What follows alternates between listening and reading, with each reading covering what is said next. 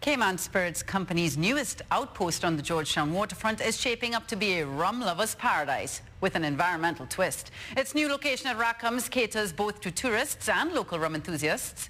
Its signature barrel wall features craft cocktails and can be enjoyed on site or bottled on the spot to go, but there's an added bonus for Cayman's environment. If you bring the bottle back, we'll give you a discount on the refill. So depending on the size of the bottle, we'll knock off a couple bucks. So it's another way to eliminate waste.